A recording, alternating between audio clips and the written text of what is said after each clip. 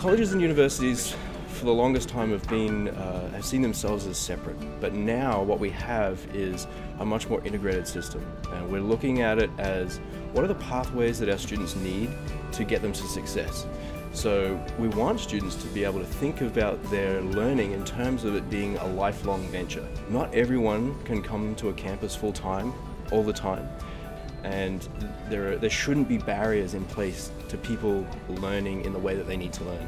One of the things that's really interesting with online learning is the opportunity to bring learning to other areas. So not necessarily sit down for 3 hours and have that regular class and just come back 7 days later, but actually have a learning experience that goes beyond that. And I think online learning really offers that.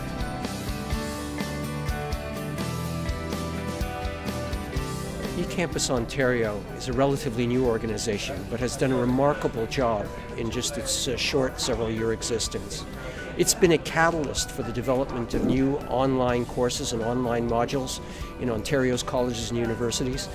Well, I believe that the biggest impact for students with the arrival of eCampusOntario is going to be access to thousands of online courses and services and resources through one portal that is backed by the strength of all of Ontario's publicly funded universities and colleges working together. You know, in Ontario we are so proud that we have a large number and a large variety of high quality online learning programs and the courses. For instance, we have 13,000 online courses, 600 online programs, and our 44 universities and colleges, they're collaborating very well with each other in order to provide more online and high quality online courses. So having a single portal that represents both the universities and colleges makes life not only easier for the students, it makes it better for the students. Am I good? We have to get away from this idea of our students being college students or university students. They're lifelong learners. They come into the system at whatever point makes sense for them, and we want to give them the best pathway through that system, and that we want them to come back. We can really just build these communities between myself and my students, helping students build communities with each other, help to facilitate some of those interactions if students are at a distance.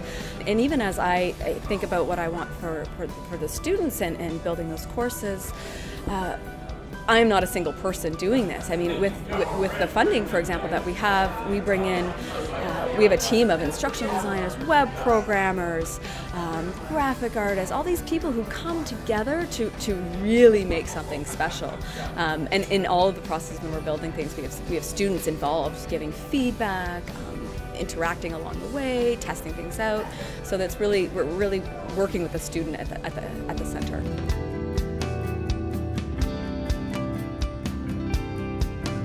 In everything that we do with respect to online learning, the focus is quality. It's on quality learning experiences for our students. So today is an opportunity for our instructional designers and our course developers at all of our member institutions to come together and talk about how they are ensuring that the experience is of a high quality. But secondly, it allows that conversation to happen.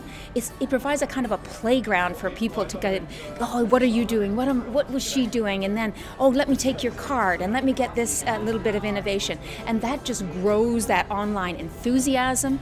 It grows the knowledge base, and it develops that network so that faculty can start working together, innovating together, and supporting one another. When I see the activity is here and see the great work that eCampus is doing that is so amplified by the types of courses and ideas that people are sharing, then really what is wonderful is that you know at the end of it is that students are being supported and served better. So when I saw some of the examples, you just could imagine the students at the other end of the technology benefiting so much, not only for their careers, but just the general learning that has been provided.